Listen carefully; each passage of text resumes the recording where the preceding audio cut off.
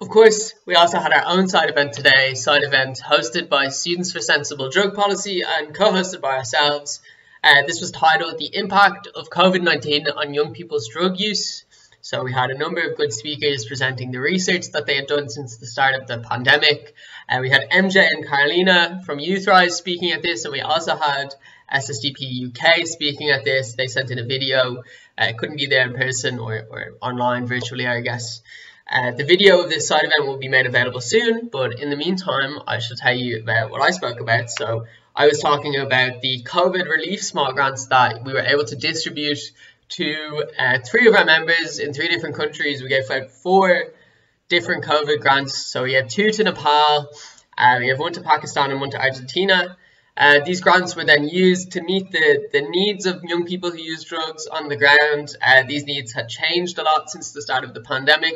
They'd become a lot more severe in most cases, and these needs were not being met by traditional services or services that were available to them before.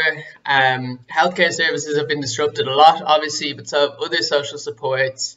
Potentially, young people who use drugs have lost their sources of income, stuff like this, where YouthRise had to step in to meet these needs. If it wasn't for us, potentially they wouldn't be met. I mean, there's still a lot of needs that we haven't managed to meet. We're really just scratching the tip of the iceberg at this stage, but we were able to distribute some food relief packs. We were able to distribute some personal protective equipment.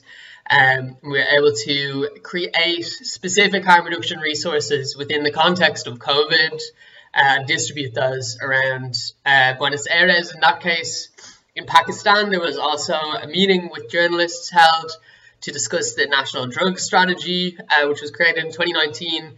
The hope was that this meeting would allow for better coverage of young people who use drugs, better understanding of their needs among the general population, as there has been quite poor coverage. Many journalists have actually been involved in police operations to arrest young people who use drugs in Pakistan. And the outreach work that was done as part of this project in Pakistan was going into very rural communities, very low literacy levels in these communities, and these communities hadn't really received any harm reduction advice or anyone talking about drug use in the past, despite having quite high levels of drug use. So it was really great to be able to reach these offline, hard to reach communities which had been forgotten by the COVID response, as well as reaching the most marginalized people, the young people who use drugs, who needed it most, who had been left behind. And thankfully, we were able to bridge some of the ever-widening gap, it seems, from the pandemic. But like I said, this is really just the tip of the iceberg, and there needs to be more done to meet these needs. The first side event I attended today was about the VNGOC ad hoc working group in the Asia Pacific region. So the VNGOC is the Vienna NGO committee. This is a committee which YouthRise is a member of. And this ad hoc working group was set up with the goal of expanding NGO involvement at a UN level at the UNODC office in Vienna, to hopefully encourage new members to apply, encourage engagement for old members as well. So there was 2 speakers at this, one from Macau and one from Malaysia, both promoting the work of the ad hoc working group, which was founded in 2019, as well as their own work. The organisation from Macau was speaking about the harm reduction work they were doing. They implemented a needle and syringe program a number of years ago, and since 2015 have found that there's been 0 new HIV infections among people who inject drugs in Macau, which is a really great achievement.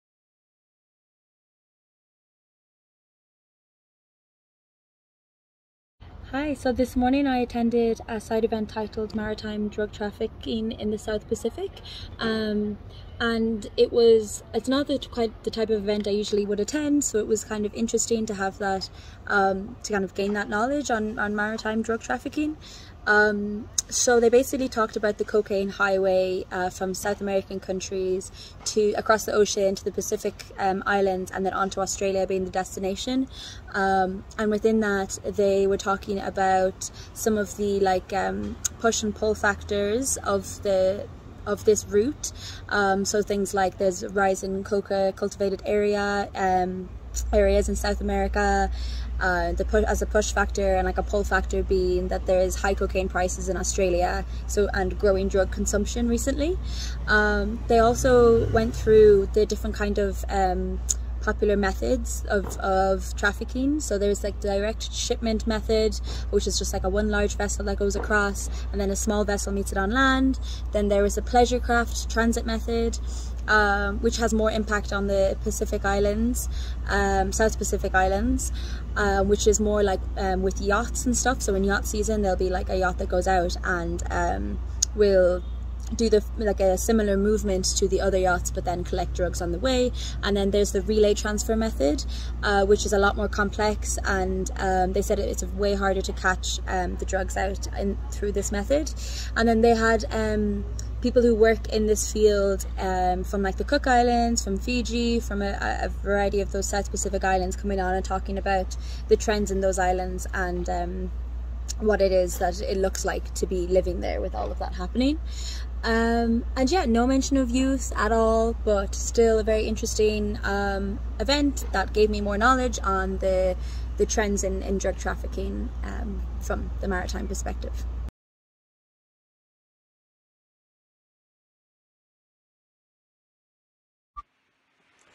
Reporting day 3, I attended the side event protecting civil society space at times of COVID-19. Lesson learned for advocacy, which was the main title, which was organized by YODA, Youth Organization for Drug Actions, and the Center on Drug Policy Evaluation, Frontline AIDS, and IDPC, International Drug Policy Consortium, where the panelists presented about the true meaning of civil space, which is the environment that enables people and groups to participate meaningfully in the political, economic, social, and cultural life of the society. It also presented about 3 Ps, which are promotions, protections, and participation. The event also talked about innovations and resilience in times of crisis, civil society advocacy for drug policy reform under the COVID-19 pandemic, which was quite supportive for people working in civil society organizations. Panelists also talked about COVID, drugs, and civil society linkages in Central Eastern Europe on 2020 to 2021. And I really enjoyed the overall sessions, and which was also quite informative as well, like every other day. Thank you.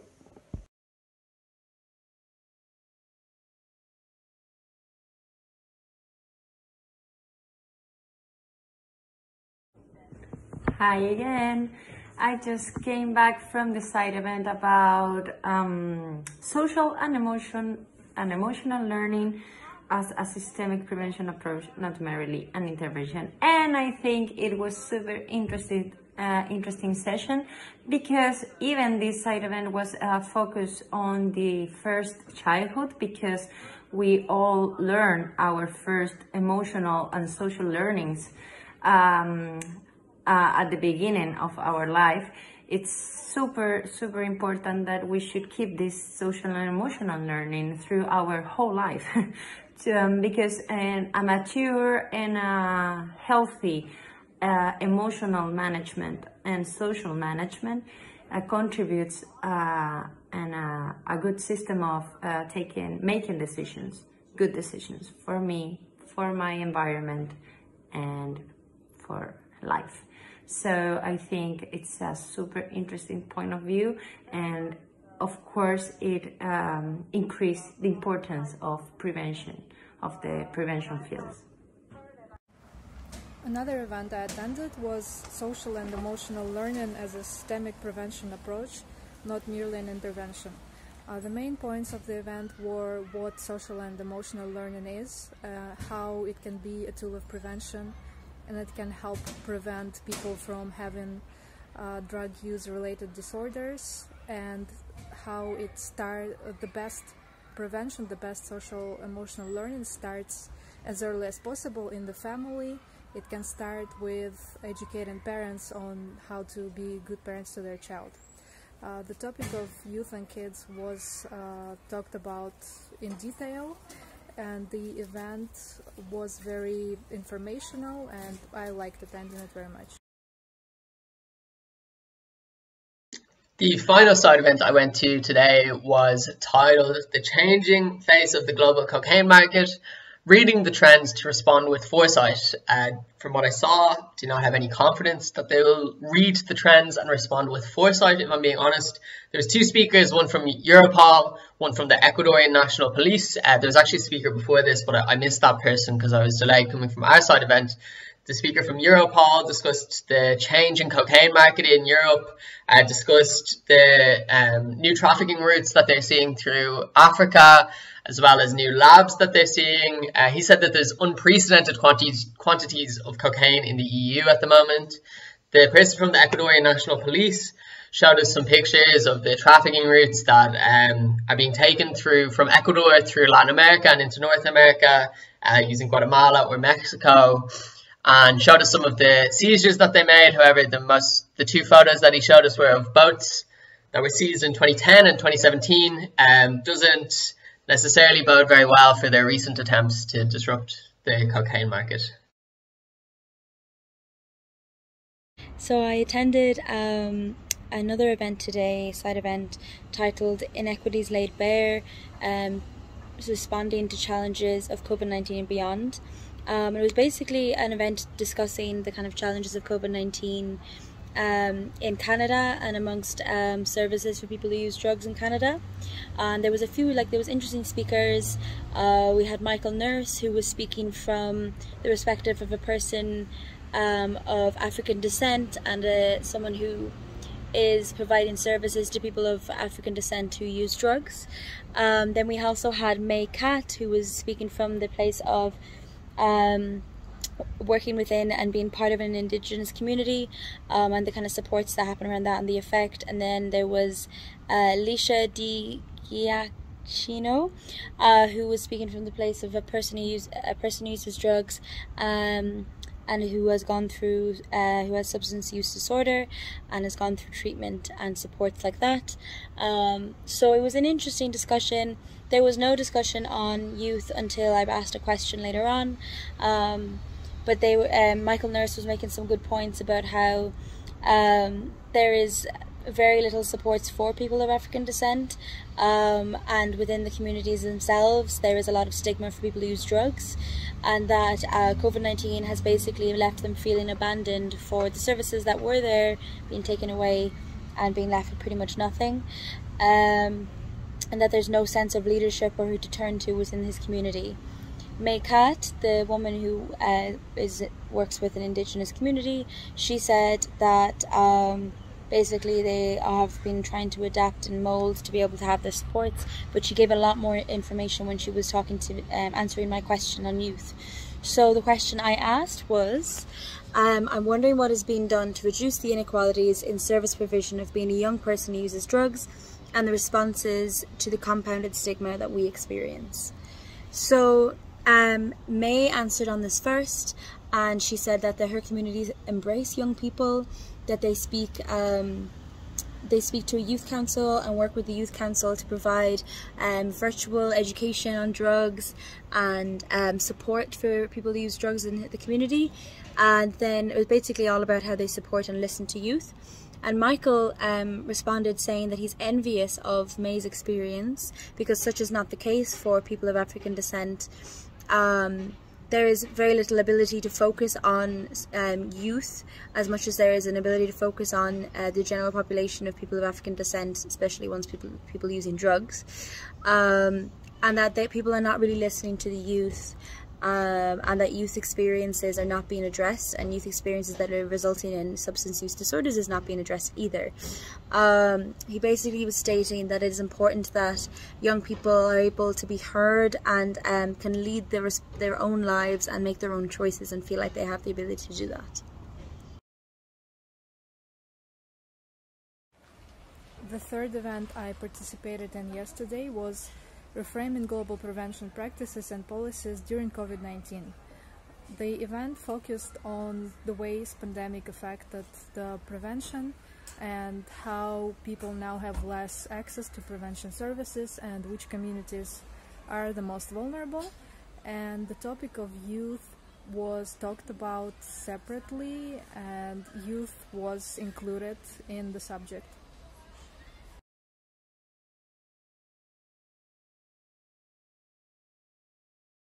Hey everyone, I'm Michael, International Working Group member from Kenya, reporting on CND 64, side event, ensuring access to measures for prevention of mother-to-child transmission of HIV among women who use drugs and those in prison. This event was organized by UNODC HIV and AIDS section, supported by Norway, Sweden, and the International Network of People Who Use Drugs.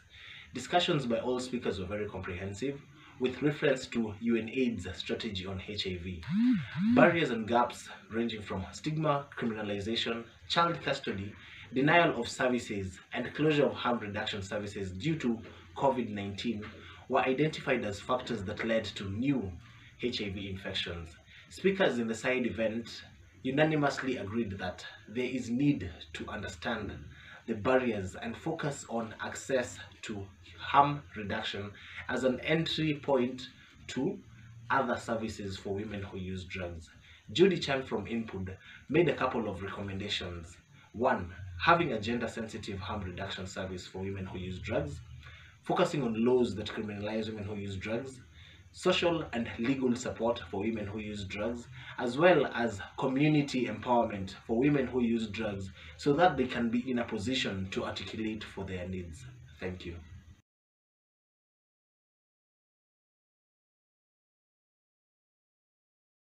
Hi, I was now at this side event of new challenges for cybersecurity and illicit drug trafficking and consumption in the era of COVID-19. And basically we heard the results of the research that Russia made about public opinion on cybersecurity, use of internet and new technologies. And the main point was youth are easy to prevent drug consumption because we are into all these technologies. So for Russian police, it's easier to prevent drug consumption on youth. I don't think so, because their own results of this research said all the internet users are growing, cybercrime is growing, new psychoactive substance and new markets are opening thanks to internet. So I don't think it's that easy, but it's good to know that Russia counts on youth somehow.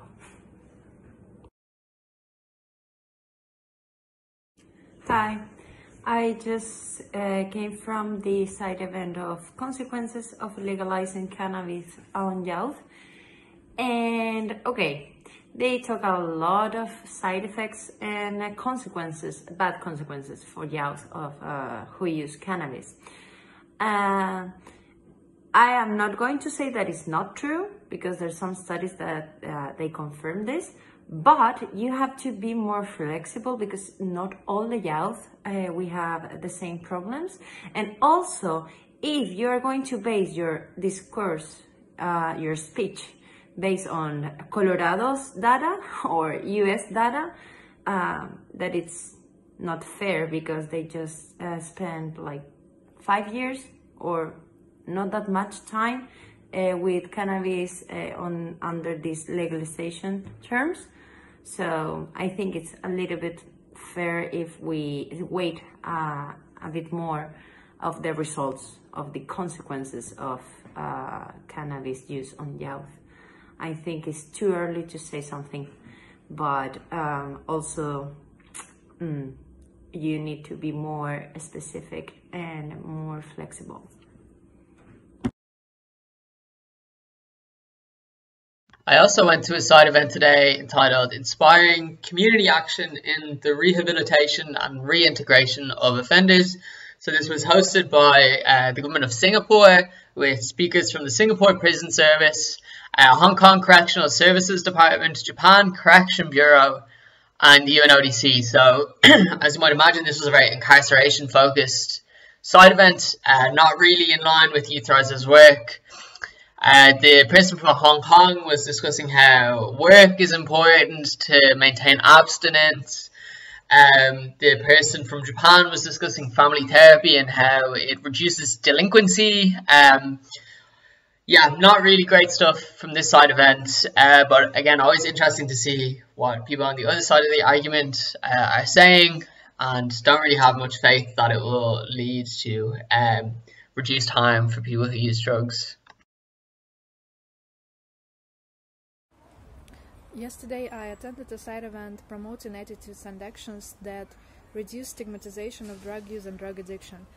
The main points of the event were the ways stigma harms drug users and how people with intersecting identities can be the most vulnerable to it, and also how widespread stigmatizing language is, and it can be found even in UNODC official documents. The topic of youth was touched during the event in the context of young people being the most vulnerable to it. Overall, the event was very helpful as an overview of problem of stigma in the community of drug users. I also attended a side event today titled The Death Penalty for Drug Offences in the COVID-19 Pandemic Era, and within that they had a number of really interesting speakers. The first one was someone from Mongolia describing the situation there, and they said that they got rid of the death penalty in 2010, but there is a lot of efforts in the country to bring it back for certain cases, including child paedophilia, I think. Also, we had some speakers such as Zaved Mahmoud, who was explaining that we are celebrating 5 years of the UNGAS agreement, and within that, human rights is the main thing that was agreed on, but the death penalty is not specifically mentioned within the statement, and it's a bit of a frustration for them, but that also we need to look at how the death penalty is not in line with human rights standards or proportionality, which is mentioned in the UNGAS document. We also had Ajeng Larasati, the Human Rights Officer for Harm Reduction International, which were the guys who helped organise this event, and she was describing the findings from the new report by Harm Reduction International, stating that the death penalty for drug offences is still existing in 35 countries worldwide, but she confirmed that executions fell significantly in 2020 because of COVID-19, and while that is something that is positive, we also need to focus on the fact that after this pandemic they could easily rise back up, and it's really important that we continue our advocacy around drug policy reform and the abolition of the death penalty. And then the second half of the event was really interesting. There was Mary Utami's daughter, who the Harm Reduction International have done a lot of work around, and there's a video that is incredible, if you look it up, about how she's been sentenced to death for drug trafficking, but she's a victim of this system, and her daughter came on to talk to us today. And then we also had a lawyer who is helping with the Mary Utami case also come on and describe her situation and what they're doing and the struggles they have in Indonesia. Yeah, I think that was all I had to report on that. Not a lot of talk about youth, but that wasn't really the focus of it. It was just interesting to learn about the death penalty and the kind of trends that's happened in the past year, and then also to feel that push to continue to fight for drug policy reform and abolition of it, because as we all know, it's completely against human rights.